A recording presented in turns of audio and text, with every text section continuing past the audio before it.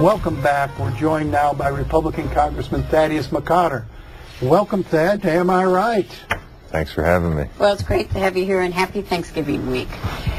You know, the first question I think we've just got to ask, because health care has been on the mind of everybody as they're watching it. Give us your perspective on health care, why you voted against it, and what Republicans think should happen, and what are you for? Well, first, I think that the earlier conversation about Senator Stabenow, you were absolutely right. She was focused on the issue as opposed to the boodle, as some of her colleagues were. And from Michigan, I think that was the right way to do it. As Republicans, we've been focused on trying to find ways for the innovation revolution around us to be harnessed so that people can be empowered to seek their own health care, to make their own decisions rather than have these types of decisions turned over to essentially a federal bureaucracy that's going to make their decisions. Early on, you talked about the horrible things that insurance companies are doing. Well, you still have the situation where the most powerful entity in the country is the federal government, and once they start doing the same thing to people, there will be no recourse. So we wanted to see where issues such as the ability to purchase insurance across state lines, which would be something that people could do to help drive down the cost, allow small businesses and individuals to pool together to be able to purchase health care for employees. In short, our first approach is to increase the supply of health care through market forces to meet the rising demand. Otherwise, what the government's going to do is by trying to control the supply of health care through taxation, regulation, etc., supply will be reduced at the very time demand goes up. Costs shoot through the roof and you get in a vicious circle. So what's the economic impact of this? I heard, speaking of Senator Stabenow, I heard her on the radio the other morning predicting this would create 3.5 million jobs. Now, I assume she means bureaucrats in Washington, but is there an economic impact of this? Is there a jobs impact of this bill? Well, the question is, obviously, when you start talking about taxing small business, it's going to make it very difficult for them to want to expand. You have the question of what happens to employees if the employer decides to dump them into the public option at some point. That's going to be very painful for them. It might save them some money in the short run. So I think that in the end, it's not really about the jobs, it's about the access. The Democratic majority has been intent upon creating this system. They are concerned about the access of the coverage aspect of it rather than the cost or the cost of jobs to the economy. Now, one of the things that you're continuing to see out of the public is that they believe jobs in the economy is number one. They think health care should wait, and they think that it should be sensible, helpful, and affordable rather than a massive overhaul. These are consistently coming from the American public, not just the Republican Party. Well, I think that you're going to find Democrats agree that it should be sensible and affordable. How do you make sure that the almost 50 million Americans that don't have access to affordable, quality health care have that access? Well, the number keeps changing. The president used 37, I believe. It keeps rising, it keeps going down. First, we're talking about insurance. Last I looked, Medicare, Medicaid were still there. Medicaid was done by Lyndon Johnson to help people who had no access at all to the health care system. They're still accessing that system. We have state children's health insurance program, a Republican idea. We also have federally it was a Republican proposal in 1994. That they all voted against under George Bush, just for the record. It was created with Bill Clinton and a Republican Congress.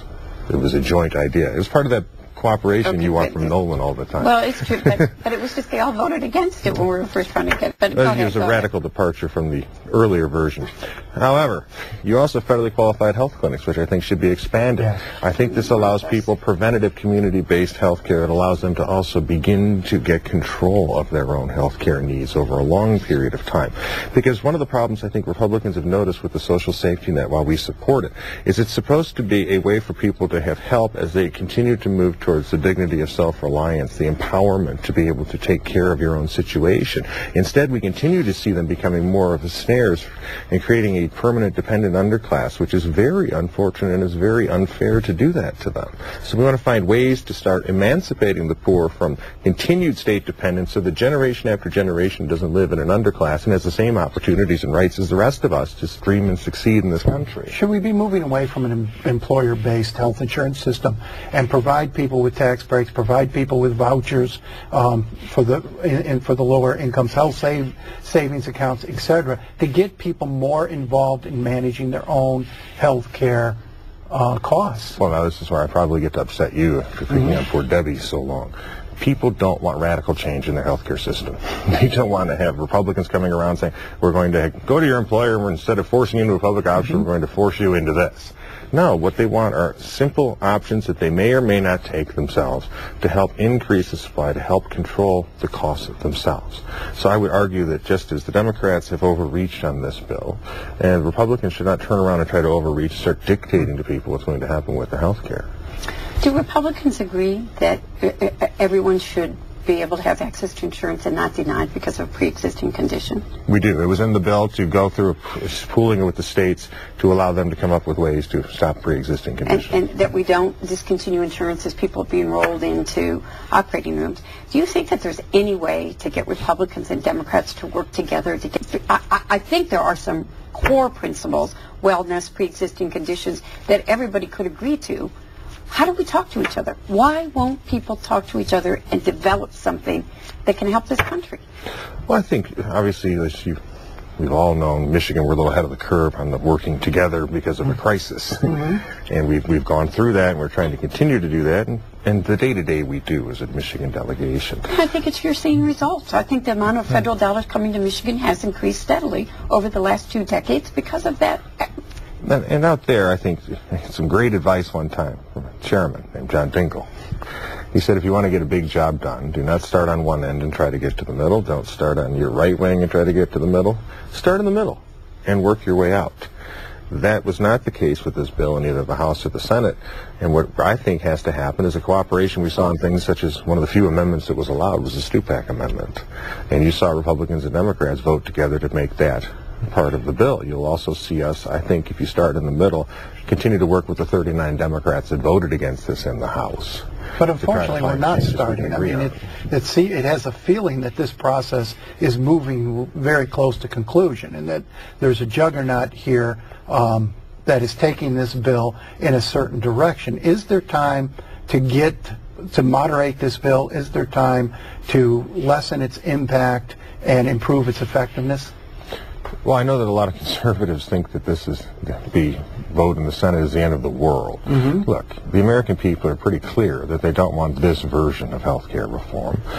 I know as Republicans we used to do some very counterproductive things politically when we would try to defy the will of the American people, or we would screw something up. But I've never seen anything quite like this. I've never seen the will of the American people and the intensity and yet the hell-bent desire to go do this. I would argue that ultimately the American people win these arguments. And so Republicans are waiting. We're waiting. If they want to work with us, we're more than happy to start in the center and build out. If not, then they do have the votes probably to do what they want to do, but that depends. It depends on how the intensity of the American people and their version of this gets across to the elected officials. What do you think about these town meetings that have happened and the tone of the debate that's occurred both at the grassroots level and in Washington on health care? Do you think it's helped the process? I don't know. I think it depends. I think that if you go to an event not to listen, if you go to an event not to engage in dialogue but for the purpose of disruption, it's unhelpful. We have had that on, obviously it happened to Chairman Dingell. It's happened on the other side to people like myself. So I think that what happens, and I always encourage people, is if you want to get your voice heard, make sure you're not screaming all the time. You show the due respect and the due willingness to engage in the dialogue. Otherwise, you'll just be written off as a nut, and that's not going to be helpful. Well, Congressman, you've had an opportunity to use your no button quite a bit this year. You voted against the stimulus bill. Now we're seeing the jobs reports come out from that. The administration claims $650,000 to $1 million. Well, independent analysis suggests that it may not be anywhere near that number. Is the stimulus working in the way that it was promised to work, and is it too late to take that thing in a different direction? Well, I think that it hasn't done, by its own definition, what it was supposed to do. 8.5% unemployment nationally. Obviously, we're far ahead of that with over 15. That was the hope. It did not work that way. I think it turned into more of a government bailout rather than an economic stimulus jobs bill. But one of the things that we said at the time when that was passed was that Republicans, we hoped we were wrong. Because we did not want to see the pain and suffering that would occur if a $1 trillion gamble, because we have to pay the interest on this, if a $1 trillion gamble was wrong, then what do we do? And that's unfortunately where we seem heading. Now, I would argue that it's not too late to change directions to try to take a lot of that was supposed to go into some of the expenditures, put it into tax relief for small businesses, for the American working families. We use some of that money now, Congressperson Miller, and all of us got behind that. So you can see where there are ways to utilize that to incentivize consumption and incentivize savings and eventually business expansion. So the money hasn't been gone out the door, and some of it can obviously necessarily be used for deficit reduction and debt reduction, because we're seeing the continuing weakening of the dollar without any concomitant export benefit for us, and it may lead to another stagflationary bubble. Well, we want to get you back to talk about the dollar and fiscal policy sometime in the near future, because I think that's probably going to become a major issue next year. That's all the time we have for this week. Thanks for being with us on Am I Right? Thank you, and happy Thanksgiving. Happy Thanksgiving to all of you. I'm Nolan Finley. And I'm Debbie Dingle. We'll see you next time.